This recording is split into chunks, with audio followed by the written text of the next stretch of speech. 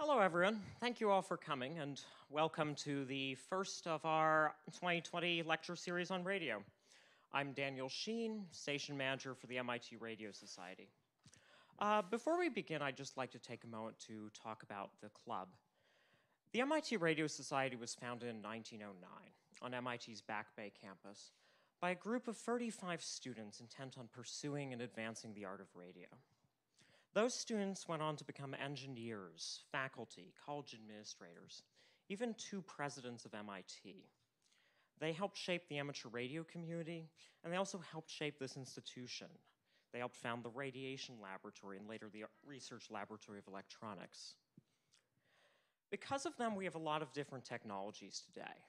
But the club's still fundamentally the same people. We're an excited group of students who enjoy learning and tinkering with radio. We spend our time playing with Earth-Moon-Earth communication systems, GPS, microwave circuits, and more. And we enjoy sharing that knowledge, which is why we created this series. But after 111 years, we could also use a bit of your help. Our station on the Green Building is aging. MIT's renovating the building, and we've been told that unless we can finance the renovation of our space, we won't have it anymore. So if you value what we do, if you enjoy hearing us on the air, if you enjoy watching these lectures, please consider helping. The details on how you can get involved and donate are on our website, w1mx.mit.edu. But with that, I'd like to welcome our speaker, Dr. Mark Yeary. Dr. Yeary is a professor of electrical and computer engineering at the University of Oklahoma and a co-founder of their Radar Innovations Laboratory. He has bachelor's, master's, and PhD degrees from Texas A&M. He's an IEEE fellow and a member of Tau Beta Pi and Eta Kappa Nu. His extensive research experience is focused on radar systems and digital signal processing, and he's kindly agreed to join us here today to teach us a little about that. So with that, I'd like you all to give a warm welcome to Dr. Mark Yeary. Okay. Thank you, Daniel. So with the radio club, you know that the radio spectrum can be used for communication and many other uses. Today, we'll be talking about the use of the RF spectrum for radar and sensing of the atmosphere to detect principally severe weather. So why would we do that? So as a nation, we have a lot of weather impact throughout the nation, particularly severe storms, winter storms, hail, etc. And in fact, the U.S. experiences more tornadoes than any other country, and about almost 40% of the total insured losses are because of these very destructive storms. Moreover, hail, which is another version of severe storms, is also very, very prevalent throughout most of the country and here in the Northeast. And so where I hail from, Oklahoma, see, we're kind of in the bullseye of the nation of percentage of tornadoes that are within the country. And here's a very, very large tornado that was captured on video today. So it turns out we do a lot of radar research there in Norman for severe weather, and we're also looking at other ways that radar and electromagnetics research can be used for other areas. And so for those of you that are sitting here in this talk, I'd like you to be aware that radar has many connections to other areas, such as 5G communication. So as you may know, 5G will be a beamformed technology very much as we envision the next generation of weather radar to be beamformed as well. Autonomous automotive radar, which you know is a super hot topic these days. Beamforming and radar technologies are associated with this. Medical imaging radar. Many of the MRI algorithms that you may know of rely on synthetic aperture radar imaging, things like this. And the list kind of goes on and on, all the way down through air traffic control, radar astronomy, ground penetrating radar, and radar such as radars used for monitoring soil moisture. And so to begin with, I think it's good to begin with Maxwell's equations and some understanding of scattering, and that will be the beginning part of the talk. So I see one fellow here with Maxwell's equation on his t-shirt, so I think we're all in the right place. And so I begin with Maxwell's equations, and I begin with the curl of Faraday's law as we have here. And then we arrive at this kind of classic isotropic equation here for the electromagnetic wave equation given by this expression here, where E represents the electric field or the magnetic field. And so what we'd like to do is we'd like to solve out this second order differential equation as I show next. And so as we know, the fields are typically represented as a sum of known and unknown components. And one example of the solution of this wave equation is this, it's for an infinite series for the perfectly conducting sphere, which we'll see next, which helps us arrive at the radar cross-section of a sphere. And so to help us arrive to that, we use the Bessel functions, which I've show here and next.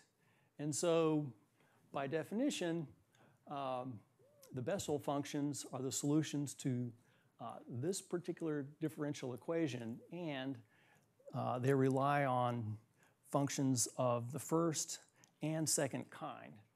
So luckily within MATLAB, we have, as I've written here, J is equal to this, and Y is equal to that, so that I can arrive at an iterative solution at computing the RCS of a sphere. And so why would I do this? So as it turns out that raindrops, hailstones, small scatters of this nature can be modeled as spheres, and what we'd like to do is we'd like to be able to model these as a certain scatter in the Rayleigh region, which I'll show later. And so by definition, this is the radar cross-section of a sphere, and as I work through the solution of this equation with these expressions, then if I plot out the normalized RCS of that, then I arrive at this very classic curve that you see here, which begins increasing and then goes through this period of oscillation and then asymptotes. And we say that this region in here, whereby the size of the object is much smaller than the wavelength that's illuminating it, we call it the Rayleigh region. On the other hand, in this region here, when the size of the object is much larger than the illuminating wavelength, say for instance, we have an airplane flying by and we're illuminating it with a S-band radar, say 10 centimeters, that's very much in the optical region. But for today's discussion, we're very much interested in this Rayleigh region, whereby this is the region that these volumetric scatterers dominate. Rain, snow, hail, fog, dust, etc. And so for the typical weather radar, it turns out that those radars operate in the S-band. So if you'll take that as, for instance, 3 gigahertz or 10 centimeter wavelength, the Rayleigh region is where these scatters go into resonance with that wavelength. So that's why it's selected, not necessarily at X band or some other frequency. And when the incident electromagnetic wave hits upon such a scatterer, then we have three phenomena that could occur. We could have scattering. That's when the electromagnetic radiation diffuses uniformly in a sphere-type shape, which is, we call that isotropic. We have absorption, whereby some of the electromagnetic radiation can be absorbed by that particle, or backscatter, and that's what we're interested in. So we're interested in the way that we'd like to illuminate the atmosphere. We'd like to do it in a way that we can penetrate a large volume of it, i.e. Very little absorption, and then get back a reasonable amount of backscatter. And the S-band lets us do that. And so just in brief, in the Rayleigh region, the expected backscatter per unit volume is given by this expression, whereby this variable eta is known as the reflectivity. And ND is the particle size distribution, and sigma sub b is the backscatter cross-section. And so these are some of the important terms that you'll see throughout the rest of this discussion. So it turns out that electromagnetic radiation, as it travels through the atmosphere, can travel a variety of ways. One way it can travel is via what we call, say, vertically polarized, or horizontally polarized, or circularly, or with some arbitrary polarization state. To date, and up until recently, most weather radars have been singularly polarized. However, as of about 5 years ago, when the national grid of WS-RE88Ds underwent their dual pole upgrade, and since then they've been dual pole, that is both vertical and horizontal polarization state. And so a few definitions as we go along. So here I have this electromagnetic waveform here that traveling in this direction, and we can say that the trace of the tip of the electric field is a straight line. In this case, as the electric field traverses, and if we trace the tip, then we get this particular straight line that it goes up and it goes down and back and forth. And so that will be very important as the discussion goes on. Alternatively, we can have waveforms that are horizontally polarized. And so why would we do this? So it turns out the holy grail of a weather radar is not only to determine, yes, is it raining? Yes, are hailstones falling? Is it snowing? Et cetera. But to really be able to discriminate the shape of that object. And dual polarized or polarimetric radars can help us do that. So it turns out as raindrops fall through the sky, they tend to flatten out as a pancake type structure. And then the idea is that if you can, they tend to flatten out as a pancake type structure if they're very large. So for small raindrops that fall through the sky, they continue to stay fairly round like a BB, and there's very little polarimetric information in that. But as they become larger, then they flatten out, and you get a lot more return on the horizontal channel of a polarimetric radar.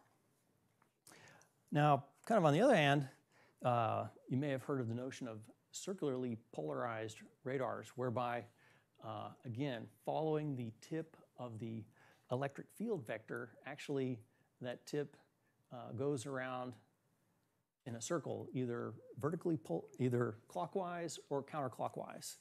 And so some people have really taken advantage of circularly polarized waveforms to actually cancel out clutter or rainfall, as we'll see in the next few slides. And so it turns out that the polarization state can also become more arbitrary. Here I show a state that's more elliptically shaped. And so let's go over a few general cases of polarization. So I begin with this notion of a coherency vector written as J, given by the Kronecker product between the two electric fields as I've given there, and then a transform given by M, which I've written here, which allows us to write the classical Stokes parametric parameters that would describe the polarization state, as I've given by this expression here and by the variables G0, G1, G2, G3.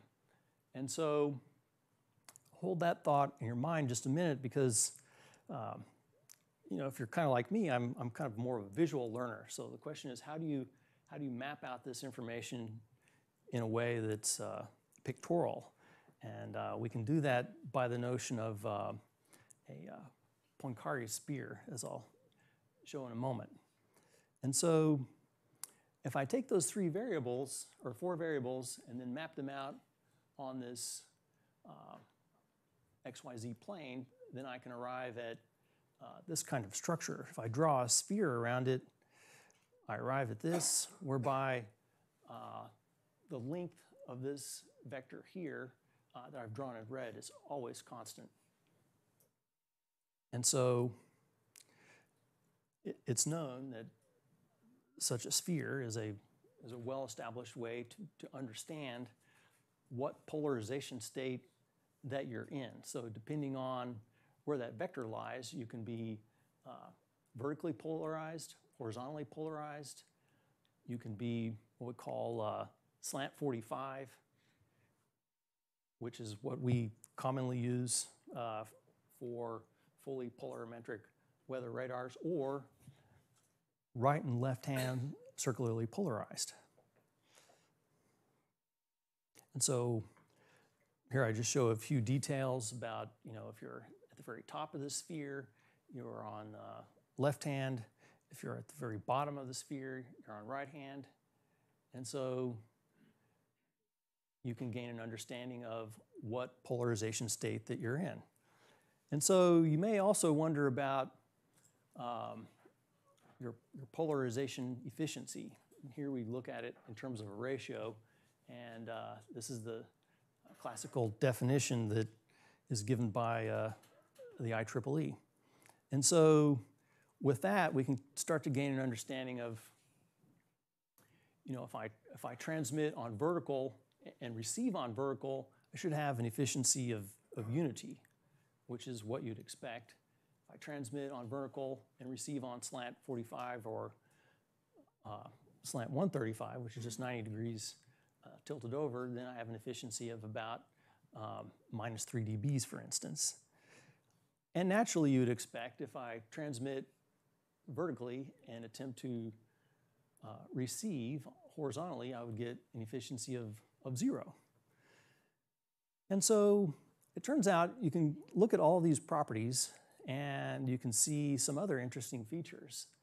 Here we've got transmit circular, say, right-hand polarization, and then if I attempt to receive left-hand polarization, I get out an efficiency of 0. And so there in Oklahoma, at the National Weather Radar Testbed that was operational between 2003 and 2016, we had on loan from us, from the Navy, a SPY-1 S-band weather radar that operated at 3,200 megahertz or 3.2 gigahertz. And this is a picture of it mounted up on our North Campus in partnership with our NOAA partners. And sure enough, you can see that if you transmit on vertical and receive on vertical, you get this ideal beam shape. However, if you transmit, for instance, horizontally and receive on vertical, then you get, not theoretically 0, but a good 50 dB down from what you expected. And so if we look around the nation at the kinds of radars that are polarimetric and the kinds that aren't, we see some of this. So we see the FAA's terminal Doppler weather radar. They're linear horizontal, which kind of makes sense. So the terminal Doppler weather radar, what it tries to do is it operates in the airport terminal areas. There are only 40 to 45 such radars throughout the nation that are in existence, and typically at the larger airports. And so they're horizontally polarized so that they can try to find out or try to discriminate, say, small raindrops versus larger ones based on this elliptical size that gets generated as the larger raindrops fall. Now, other radars, for instance, the airport surveillance radars, ASRs, say 9 and 4, you'll notice that they support linear polarization and circular polarization. They support circular polarization because these particular radars, they're looking for aircraft in the vicinity that are moving, and they really don't want to be impacted by rainfall impacts. So during the light rain cases, when they transmit, say, circular left hand, when that circularly polarized waveform strikes a perfectly round hydrometer or scatterer, it will return to the radar in the opposite circular polarization case. So if you're transmitting on left hand, strikes an object, returns on the right hand, since we know that the polarization efficiency is 0 at that case, then that particular paradigm tends to act as a way to remove those rainfall impact clutters to the radar. Thus, you can see the aircraft returns with less clutter from the rain. So that's a great thing. And then, as I mentioned a minute ago, NOAA's weather surveillance radars, WSR, model 1988 and D for Doppler, they support simultaneous H and V. So they're dual polarized. So let's take a look at some more scattering types of discussions.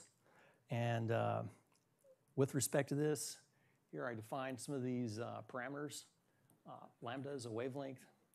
I define these particular parameters. I've got dmin, dmax, talking about the diameter of a particle, and then I kind of move on forward. And then I mention the topic of the drop size distribution ND. So if we look at this, ND, which is helps us determine the drop size distribution of the particles. We can look at various drop sizes, for instance, as a function of their diameter in millimeters, as I've got written here. Turns out that there are many models or many competing models for who may have the best drop size distribution. And so I've given a variety of models that may exist, but generally the structure of the model tends to have this particular shape, where this is the distribution along this axis, and this is the size in millimeter along that axis. Turns out that dual polarized weather radars tend to occupy this sort of exponential model as I've written there. So if we look around in some of the literature, other people have come up with a variety of drop size distributions that model what the scatterers may look like. So I've got some examples there. And so here I've got some examples of, for instance, here's KOUN, and here I've got this notion of reflectivity drawn by this axis here, and I've got the radar shown in green and a disdrometer is a device that is used for ground truth, that relies on optical imagery to really capture a notion of the true drop size distribution. And so here I can just show you some agreement between, say, how a radar works and a disdrometer would work. So that allows us the calculation of the reflectivity factor based on the variables that I showed a moment ago, differential reflectivity, and what we'll call the copolarization correlation coefficient, the specific differential phase, and the differential phase. And so we take all that information and we try to understand how a radar works. So the way it works out is that a radar sends out pulses into the atmosphere and then waits for the received echoes. And when it does that, we would send out a pulse 1, pulse 2, pulse 3, and so on and so forth. And for every what we call range gate, we integrate the output of all of the pulses. And so that's how that is. And the data, since the radar is what we call coherent, that is the transmitter and the receiver are, both of their oscillators are locked in phase, we get returns that are coherent. In other words, we get the I and Q data. And then from that, for every range gate, I can calculate a spectrum. I can calculate a reflectivity factor, a radial velocity, or spectrum width, or these other parameters that I showed a moment ago. And as the radar typically looks in a circular fashion, then I can trace out, a 360-degree volume of the atmosphere. And so let's take a look at some particular case. So here we have a famous tornado case that occurred in Moore, Oklahoma in 2013. Here we have a picture of the reflectivity factor. Pictured here, this was data was captured via our partners at the Advanced Radar Research Center. So our partner Boonling Chong led this experiment. So it turns out that we had our radar parked approximately right about in through here, and we're able to capture this storm as this EF5 tornado moved through Moore, Oklahoma. And so when we did that, we're able to look at, again, here I show the reflectivity, here I show what we'll call the differential reflectivity. So here we're looking at the difference in, say, the H and the V returns. So it's the ratio of Z horizontal with respect to Z vertical. So if something is purely spherical, such as a BB falling through the sky, we would expect 0 dBs. But however, as large raindrops fall through the sky, they tend to flatten out as a pancake, like I mentioned earlier. And when that occurs, this ratio is larger than 0 dB. And so you can see this part of the storm structure here, which is what we call the classic hook echo, it tends to have a lot of high differential reflectivity, for instance, right around and through here. And that's where the raindrops are really large at that time. So I can look at some of the other variables that I mentioned a minute ago. We can look at the radial velocity. So a tornado is something that you would expect, since it's rotating in a circle.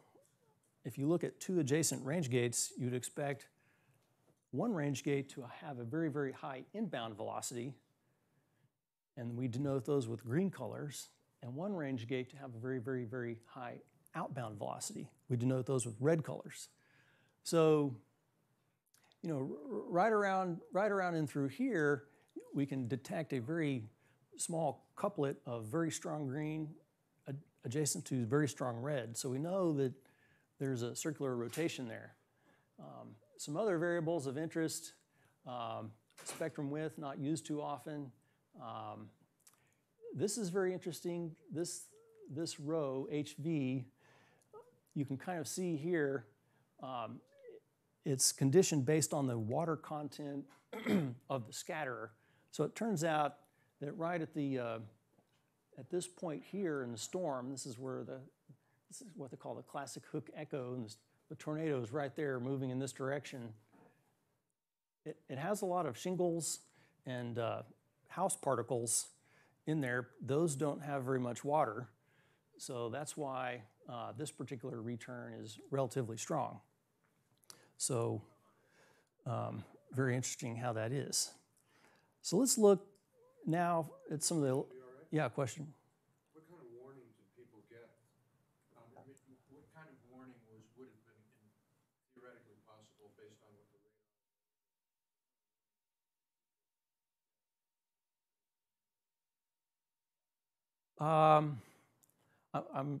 okay, so the question is, what kind of warning did the people get, and what kind of, how much lead time?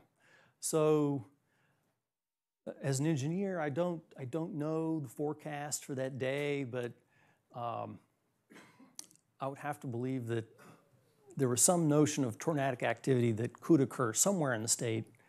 Pinpointing that, I'm not sure. But an EF5 is the world's largest tornado possible. So I would have to think that the people of Moore knew that the tornado would be imminent at least 20 or 30 minutes out. I don't want to say the wrong thing because I'm not an expert on that, but I do know that people were taking cover dramatically. I actually had another question on the previous slide. Yeah, question? Yeah, on the slide you just had up. So you mentioned spectrum width briefly. What does that exactly measure of? Because I'm imagining you're saying a fairly narrow band pulse radiation here and getting back a return from that. Is that that going to correspond to like the spread of velocities in the area you're looking at? Yeah, it does. So he's asking about the spectrum width and what does that mean? So a minute ago when I said, hey, we will send out a pulse, wait for the received echo, send out a pulse. So we typically try to integrate a number of pulses per range gate, let's say 256. So the number 256 is pretty handy because I can easily calculate the FFT of that and determine the spectrum width. Turns out for tornadic type structures, the spectrum width is rather large and flat across the top. In other words, all radial velocity components are very well represented in there.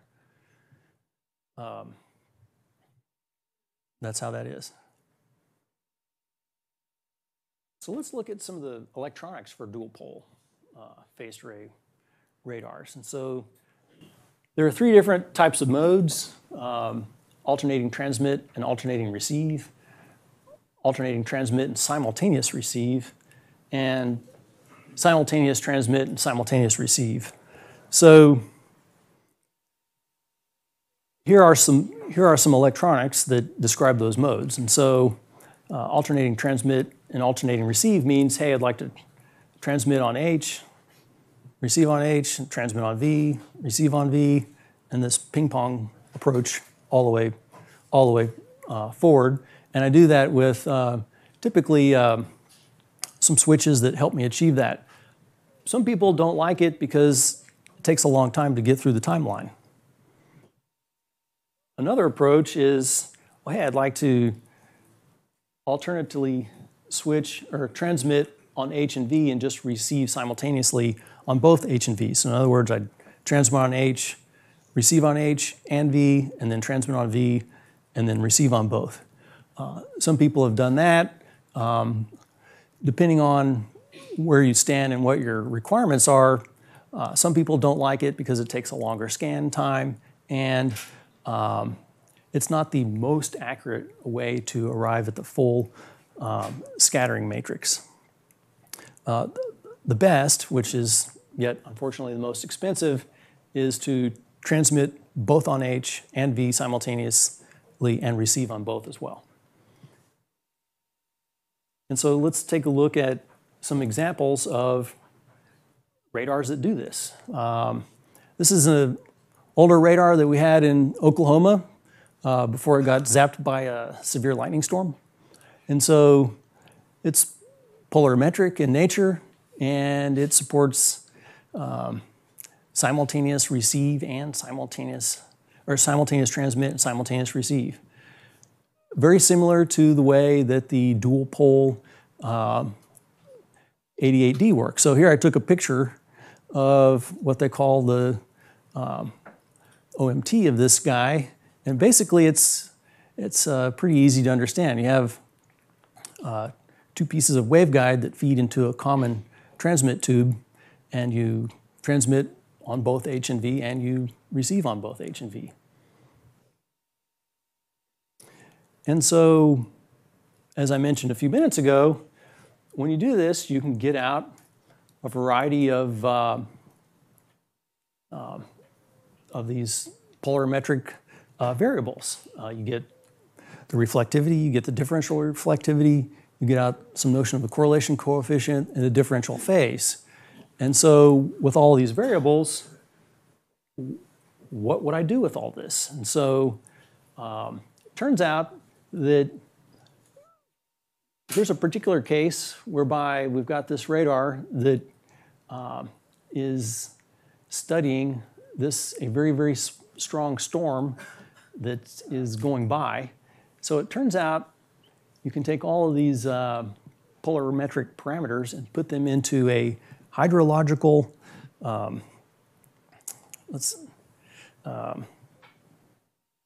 clustering algorithm that allows you to figure out or learn what is rain or hail, what is heavy rain, what is light rain, what is graupel, this kind of frozen state in between hailstones and raindrops, what is ice crystals, what's wet snow, dry snow, what is biological scatters. For instance, you may have birds flying around, insects, etc.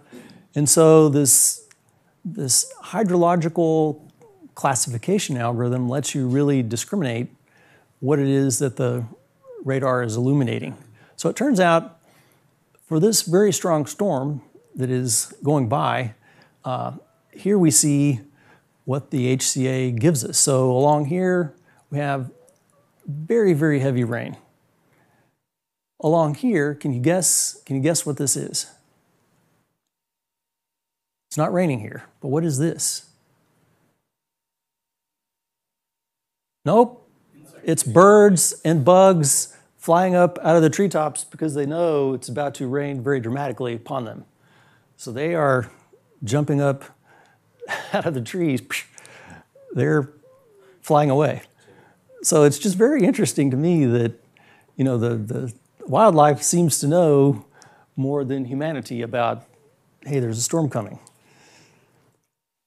So within a global context, this is where the world is going. Across the United States, we have many people working on polarimetric radars. Canada, Australia, Europe is very interested, Asia, and et cetera. So,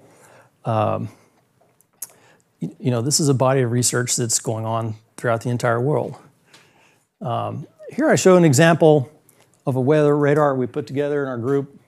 I give a lot of credit to my teammates that put this together. So it's a polarimetric radar whereby we're able to support an independent transmitter on the H channel and an independent transmitter on the V channel. And each transmitter is a 100-watt solid-state high-powered amplifier. So it's pretty sporty. You know, it's not a tube or a klystron or one of these other types of amplifiers that you may be aware of. For instance, your microwave oven at home has a magnetron, right? dirt cheap, but terrible in terms of, it has a random startup phase on each pulse, if you will. But those put out like 1,000 watts or 1,200 watts. But to get a really high fidelity amplifier that would support, the coherent transmit and receive, one of these solid state HPAs is the way to go. And we had one on each of the transmitters, H and V. And so you may think to yourself, well, in terms of next generation weather radar, well, hey, I'd like to get away from tubes, klystrons, magnetrons, all of this kind of stuff. I'd like to get away with that, or remove myself from that and go with these solid state devices. But it turns out that still these solid state devices are fairly low power. So in order to eliminate that, you might think to yourself, well, hey, I'll just extend the length of my transmit pulse, right? You may think that, so that I'll have more power on the target. But just as soon as you do that, you extend the length, then you give up what you call your range resolution. So one way to rectify that is to go with a linear FM chirp, so that you can get a sufficient amount of power onto the target, all the while sufficient bandwidth and hence range resolution. So here I show some deployments of this radar around the world. And so this is kind of a system block diagram of what it looks like. So we've got the intelligence of the unit. We've got the digital electronics for the waveform generator and receiver. Upon transmit, I send out a small signal. I upconvert it, goes to the HPA, goes out, leaves the antenna. And then also what I do is I take a small snapshot of that transmitted pulse so that I can use that inside of what we call a pulse compressor. In other words, matched filter for my transmitted waveform. So now I've got a copy of it. And then on receive, I kind of do the opposite. In receive mode, I've got the incident RF energy comes back, goes to this down converter, and then to the receiver. And then I what we call pulse compress or matched filter against the transmitted pulse I just sent out. And so this is what I get. Here we have a very strong storm going by the radar. The radar is located right in the center of the circle here, but you can kind of tell the problem here is that once the pulse is being turned on, for instance, for a rather long time, I get a very long blind range for the radar because I can't simultaneously transmit and receive. However, turns out if we time domain multiplex a very short unmodulated pulse with the LFM that's going out, I can recover all of this region that is in a very close region to the radar itself. And this is what that looks like in terms of a waveform. So here I've got what we call a linear FM. Starts out at a low frequency and then hops to a high frequency. And then right at the very tail end, I've got a very, very small unmodulated pulse. I send it out so I can recover all of that area in a very close proximity to the radar. Back one. Yep. Question. Yep. See the line That through the what would which line is that? from a little bit below where you're pointing, sort of like almost like a tail that's running through the image. Lower left. Oh, is it that? No, over to the left, and there's a line. That? Yeah, what is that? Well, that's a squall line. It's a small.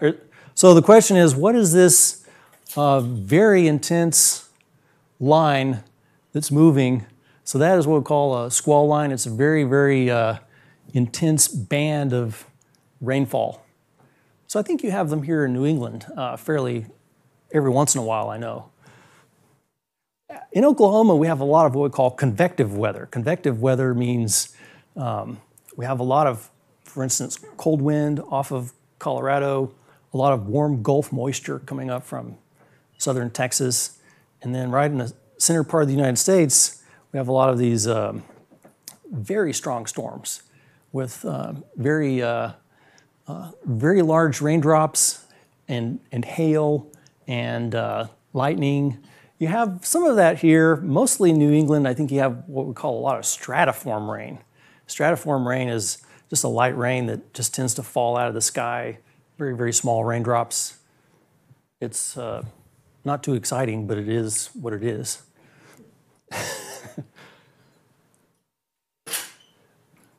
Okay, yeah, great question. And so, we have a long waveform, short pulse, then we switch to receive and we see what we get. So I mentioned a minute ago about bandwidth and things of that nature. So you may know that your conventional linear FM is possible. You increase the bandwidth. However, you may wish to reduce the what we call the range side lobes. So you can do that with what we call a nonlinear FM signal, where the rate of frequency change is not uniform throughout the entire pulse. And we do that so we can reduce the range side lobes.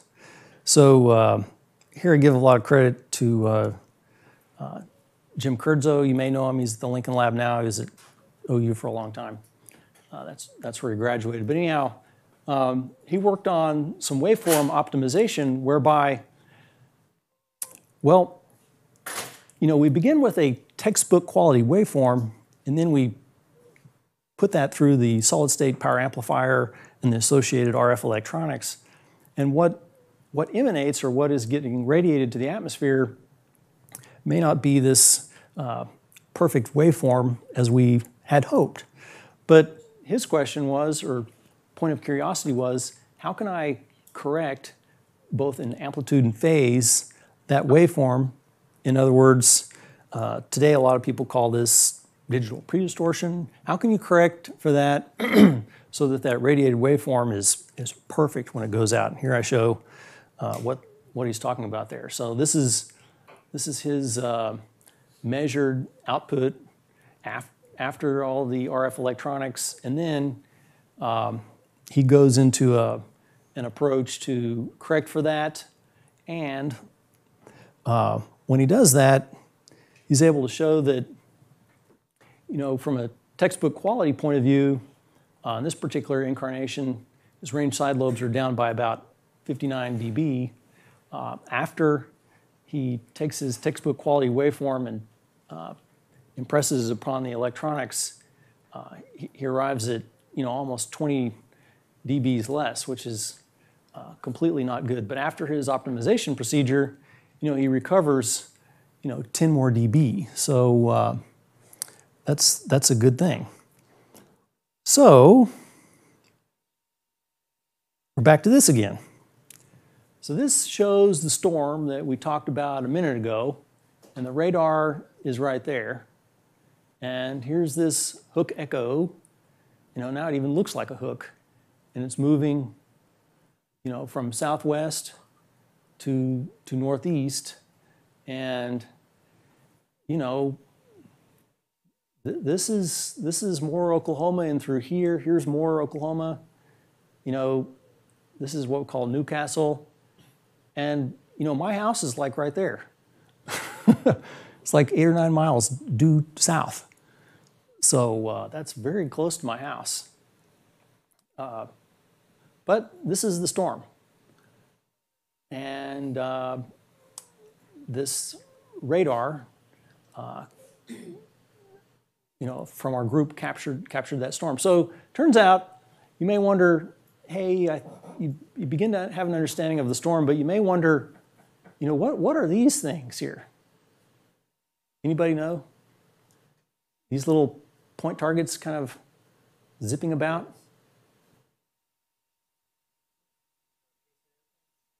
Close.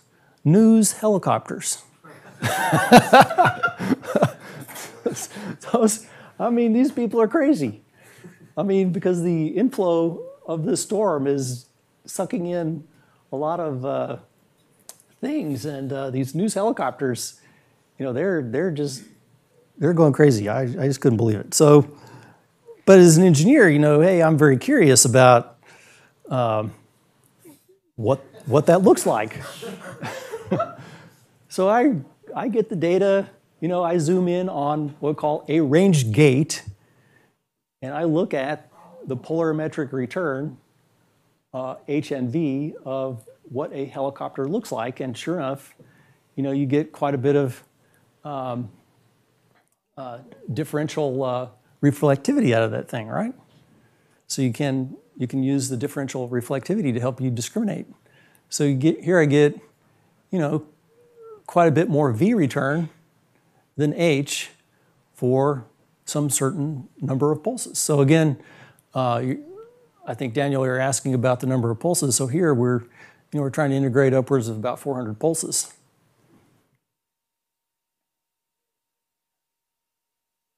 Pardon?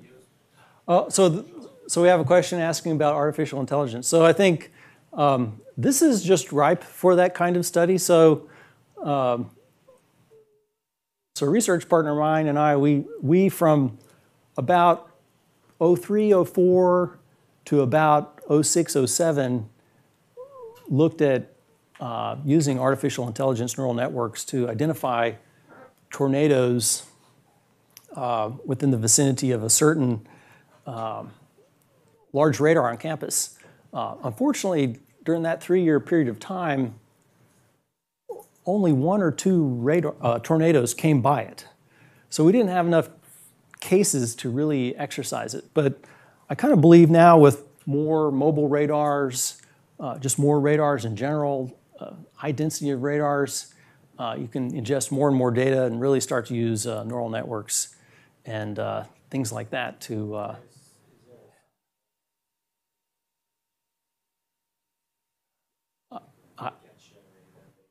I know you can get data off of it used to be called the NCDC, the National Center for Climatic Data. It's all of this is available.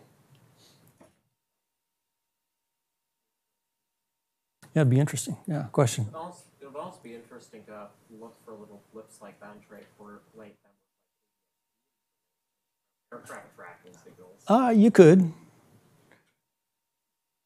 Okay, so now I'd like to talk about multi-mission phased array. So we've talked about, weather radars that are predominantly dish-style radars. We've talked about singularly polarized radars. We've talked about dual polarized radars. We've talked about WSR-88Ds. We've talked about TDWRs, ASRs. We've talked about a lot of radars. And so in the past, there's been a lot of discussion about this notion of the multi-mission phased array radar, historically known as the MPAR initiative, then later known as censored. And so turns out throughout the nation, we have about a little over 500 of these disparate type of radars. And the question is, how can we have one radar that would replace all these older mechanically rotating pieces of equipment with one phased array? So that's the question of MPAR. And so here I cite some of the work by the Lincoln Lab people, and Dave Conway's worked on this. Mark Weber, Jeff Hurd, et cetera, many other people. And so they've worked on this panelized type approach over the years to help us, help the nation try to arrive at that. And so this is kind of the genesis of that. And over time, this is what they have out in Norman at the current time. So here they've got 76 panels mounted onto a rotating platform for weather observations. And here's some of their some of their results with a WSR-88D radar known as KTLX. So their results are pretty good. And so now I'd like to talk a little bit about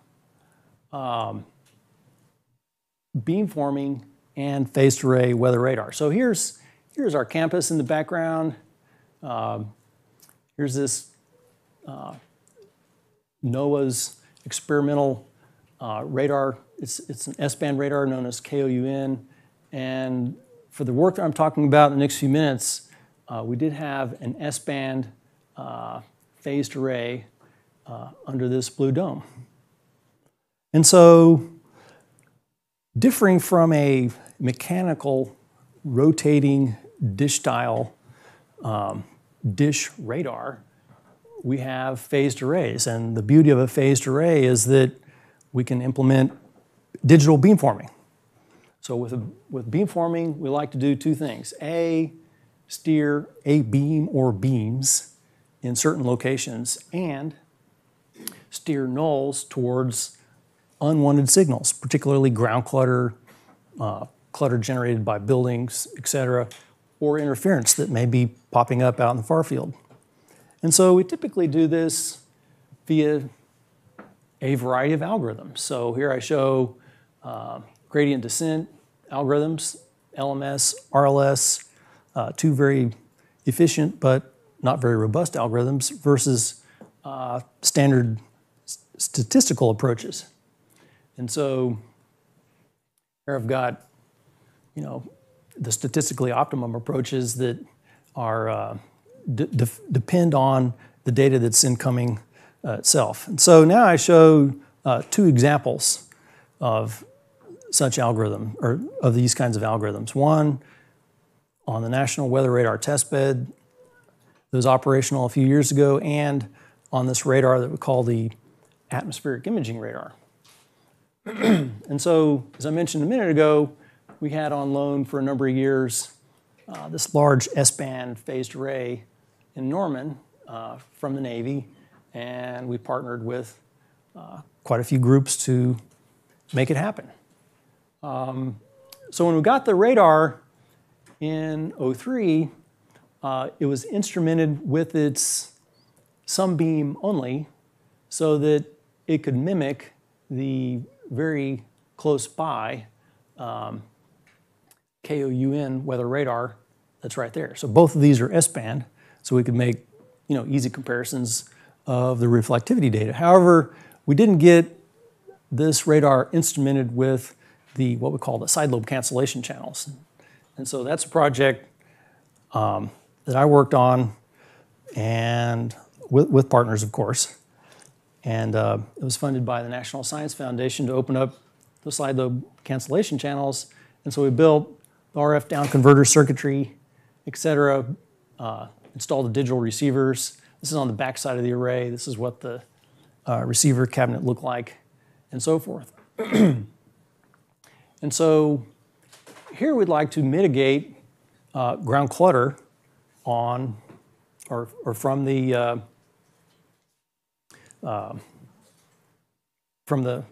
radar returns. And so here I show why would we like to implement side lobe cancellation. So it turns out that we oftentimes like to implement an architecture known as beam multiplexing, where we transmit a few pulses in one direction, hop to another, transmit a couple more, and then continue back and forth so that we can arrive at statistically independent samples and a small number of pulses just in general. So we'd like to implement these ground clutter cancellation with a small number of pulses, rather than, for instance, a large number of pulses that your typical, say, dish-style radar uses. And so let's take a look at how this might look like. So here we have these 6 side lobe cancellation channels around the periphery of this array. And if I look at what we call the the beam patterns of the sunbeam. You can see here in blue I've got the sunbeam drawn, and then in red I've got the side lobe cancellation pattern drawn. You can see that the side lobe cancellers, since they're very, very few relative to what makes up the sunbeam, you know, the amount of gain there is significantly less than the main beam. But however, since there are a few of them, their side lobe contribution is rather tall. So luckily, what's in the side lobes of the clutter cancel of the side lobe cancellors is about equal to what's in the side lobes of the sunbeam. So in the way that is, we can basically, you know, subtract out the clutter that's found in the side lobe cancellors from the main beam return. And how would it look like? So we looked at a variety of algorithms. Here I point out my partners, Chris Curtis and John Lake. So we looked at very particularly this thing called linearly constrained minimum power, LCMP. And so I just go through the mathematics pretty quickly, whereby I start forming up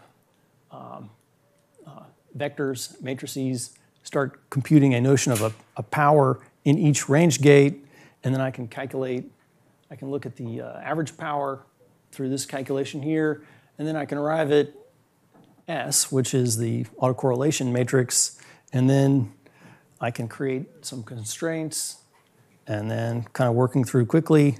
And so then the LCMP algorithm works to minimize this expression subject to that constraint. It's a very well-known type of approach. And so turns out I can set up a cost function that looks like this. You probably recognize this. I can just take pretty easily the gradient of this, set it equal to 0, solve out for the weights, and you know, I can arrive at this kind of closed form expression.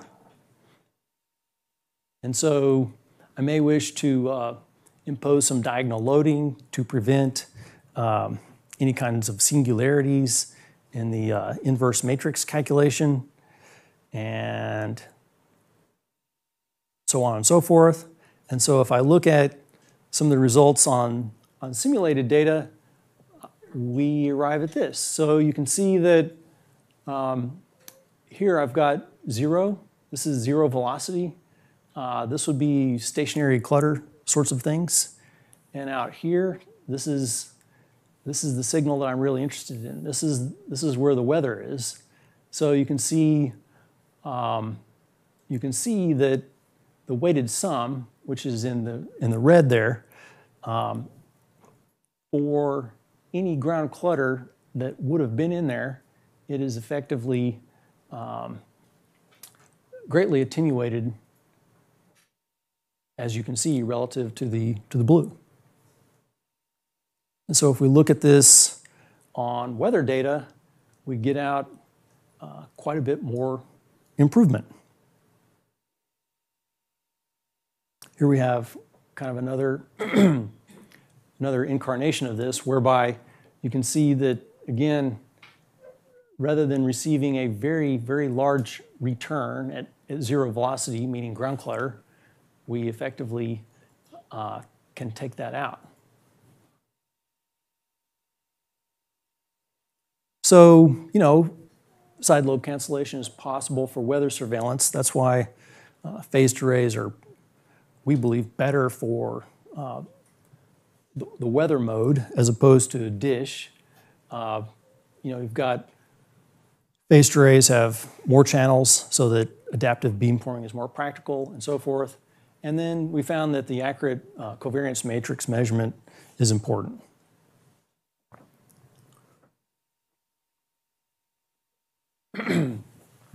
So now I look at this other radar known as the atmospheric imaging radar. It was operational our group from 2008 to just until last year. So the idea there is, well, can we transmit a very spoiled beam that's shown in green here, whereby it's about 25 degrees tall in in elevation, and about 1 degree wide in azimuth. And so I've got that shown in green here. So the question is, on receive, can we digitally beamform in a way that we can form multiple simultaneous beams, as you can see here in red? So that's what we did. So on transmit, we've got a slotted waveguide at the top of this structure here that sends out a pulse that's about 25 by 1 at 9.55 gigahertz, that's X-band. And then on receive, we've got 36 independent receive subarrays in this dimension here. This is kind of the backside of this array. Again, here we've got our transmitter, and then we've got these slat antennas that are about 2 meters in this dimension, and they're about probably 3 or 4 inches tall. This is what they look like. So this depicts a little bit of the digital receiver incarnation, whereby we've got an octal 8-channel analog to digital converter, which then feeds into this FPGA fabric, whereby we digitally downconvert all the way down to the INQ signals. So this is a kind of a depiction of what these digital receivers look like. So on receive, you might ask, well, then what? So then we like to beamform on receive. So the simplest beamformer is to implement Fourier transform on the received data. And just in brief, I show these mathematics. It's pretty simple to implement, but not so great side lobes. So we look at other types of ways to beamform. Another way is known as capon beamforming, whereby it's what we call minimum variance distortionless response type beamformer, and it minimizes the power everywhere except for the look direction. That's its main claim.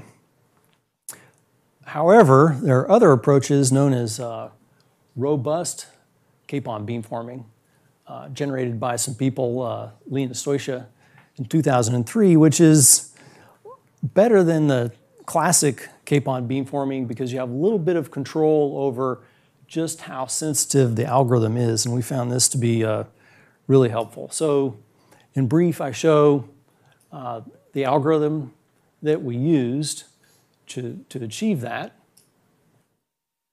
And so here are some of our results. So here we've got our radar aperture here, and on the balcony of this building, we've got a couple of transmitters, transmitting, and then we're receiving. So with Fourier beamforming, you can see, we can fairly well discriminate those two transmitters, but again, the side lobes are rather tall, so it doesn't offer much discrimination. The typical capon beamformer is shown here, and then the robust capon beamformer here, beamformer is shown here under the notion that epsilon is unity. And if I increase epsilon, you can see that the algorithm does a really good job of reducing the side lobe structure as I wanted and being reasonably sensitive to the two objects that I'm searching for. However, if I continue to increase, the algorithm isn't sensitive enough and then allows too many of the side lobe structures to dominate. So if I put it all together, and continue to look at various storms. Here's some storm data that was collected by the KOUN, and here I'm showing, or sorry, this is KTLX, which is there in the Oklahoma City area, and then I'm looking at kind of this slice of the storm along that radial.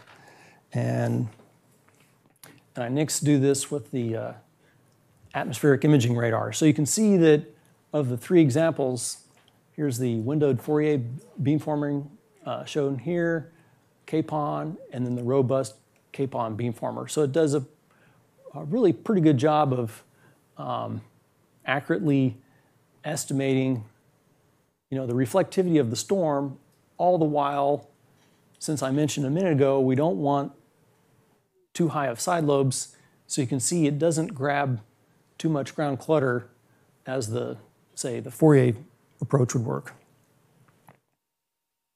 So here are a few more examples of what this may look like, and a few more examples of, this is what we call RHI. That's range height indicator. So I'm looking at a vertical slice of the atmosphere. And the beauty of this particular radar, since it's an imaging radar, allows us a very quick 3D imaging of the entire atmosphere. And if I put together all of the results and begin to scan storms, then you can see this is what we get. So this is the world's highest resolution, both spatially and temporally, snapshot of a tornado. And you can see that not only do you see this kind of classic hook echo forming on the ground, but you can see this really interesting updraft structure, the inner structure of the storm itself. So I still think we're a few decades away from really understanding tornado genesis and being able to really understand and even try to to predict well in advance these kinds of storms.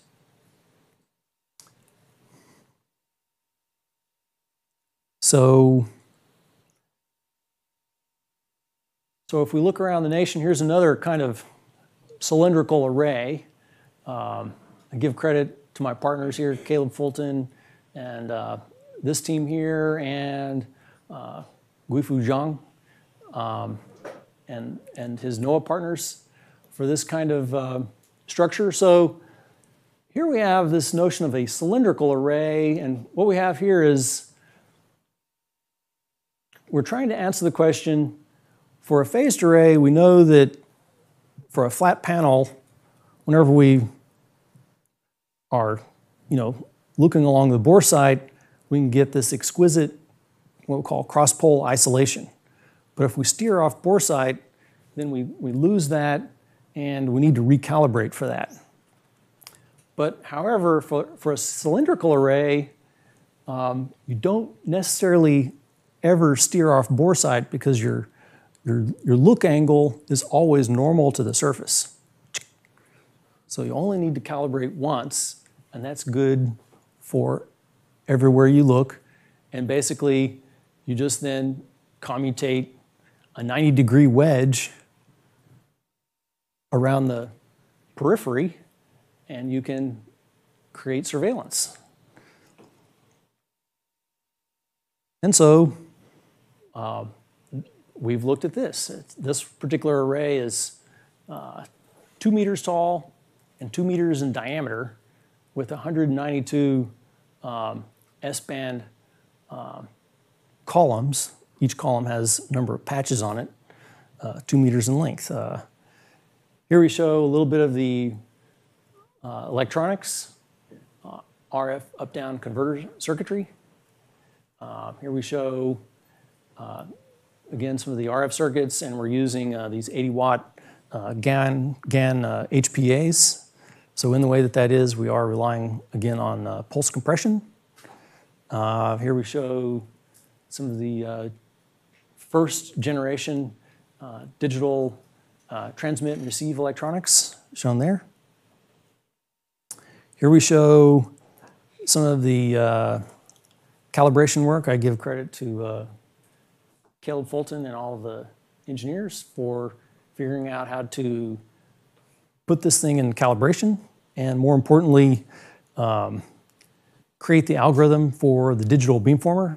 So we know the standard linear array has range side lobes of about minus 13.1 dB. If you look at all the math for a cylindrical array, it has side lobes down by about 8 dB. So that requires a lot of digital beamforming to kick down the range side or the side lobes, as done there. Here's a little bit more of this calibration work. You can kind of see also that cross-pole isolation here is minus, good minus 35 dB, 36, 37 there. And again, over here, fairly low. Here's some results for looking at a radar known as KTLX, which is there in the Oklahoma City area, versus the returns from CPAR. So the results are fairly similar. This is the differential reflectivity. Here's the current status of the radar. So we put it on top of our building.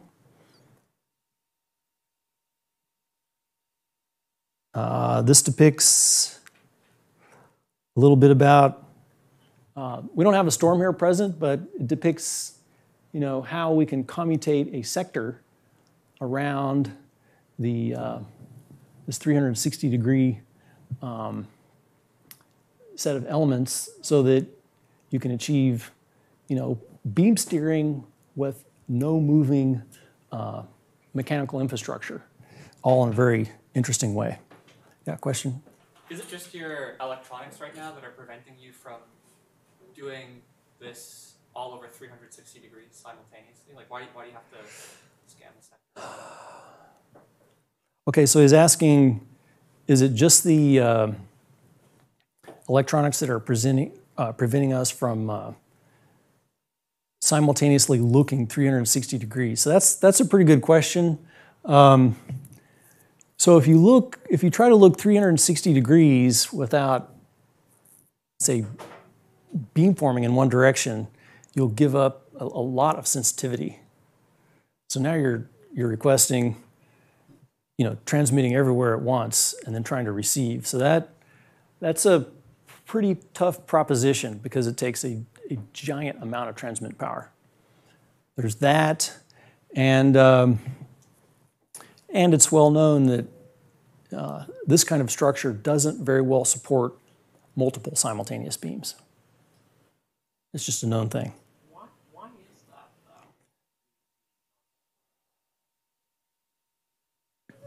that, Well, if you try to do that, you'll give up a tremendous amount of angular resolution in that approach.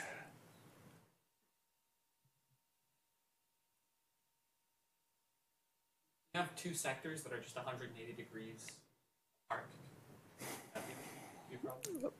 I suppose you could. I just haven't engaged on that. Then it becomes like a giant, non-trivial software type of incarnation. I suppose you could. We just haven't looked at it. So now some conclusions and some food for thought. So, of course, I've shown you some notions of polarimetric arrays. I've shown you some notions of phased arrays, pulling both polarimetry and phased array into the same paradigm is really the future direction of where I think the country and the world are going in this arena.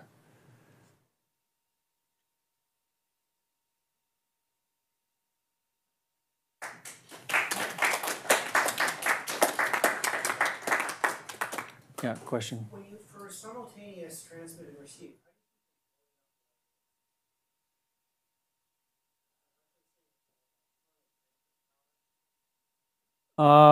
Okay, the question is, how do you, on simultaneous transmit, how do you prevent blowing up the LNAs? So let's kind of back up to the simplest approach. So if you've got, let's suppose you've got waveguide.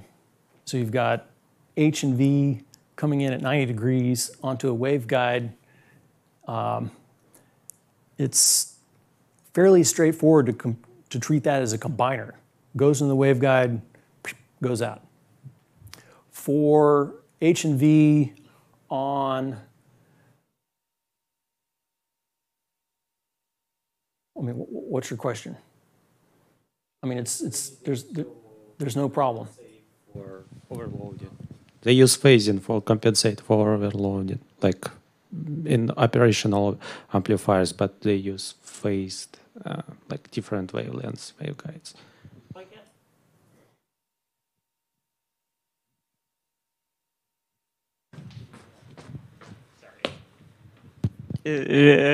I think elaborating on the previous thing, sort of what was puzzling me as well is how do you keep, like, you're putting out hundreds to thousands of watts, right?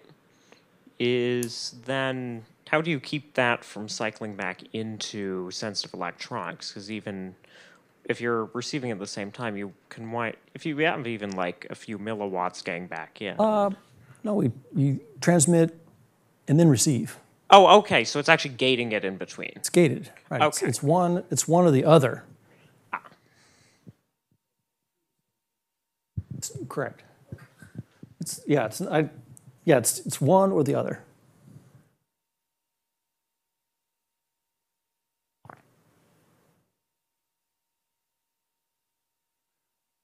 Yeah, question. Yeah, I had also just sort of been wondering about, and this was early on looking at the plot. So you've got the relative values of was DBR or something as relative reflections on different polarizations. So I mean, I assume that would be like higher for raindrops than for solid objects, or Depends. So you're asking about raindrops, small raindrops, say of size 1 millimeter and smaller, tend to fall out of the sky like a BB. If you illuminate them with H and V, you'll get H and V returns in those powers of about the same thing. Larger raindrops, as they fall out of the sky, tend to flatten out as an ellipsoid, and they will have a larger H return. Okay. So there you can begin to discriminate. Now remember, what's in a range volume is, thousands and thousands and millions of raindrops. So it's almost like a statistical measure. You're just getting a notion of how many dBs more is something, more ellipsoid than not. That's what you get. Now, man-made objects, things that aren't natural, are of a something else, something different. If they're in the optical region, then that's something different. If they're in the Rayleigh region, for instance, I'm not sure what that would be, something that's, I doubt it, very small, but typically man-made sorts of things have particular corners, creases. Those are known as corner reflectors. And whichever orientation the corner reflector is, that's what you'll tend to see more of on a dual polarized radar.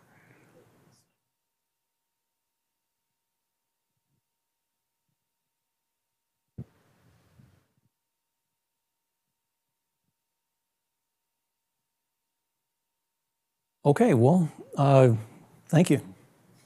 Thank you.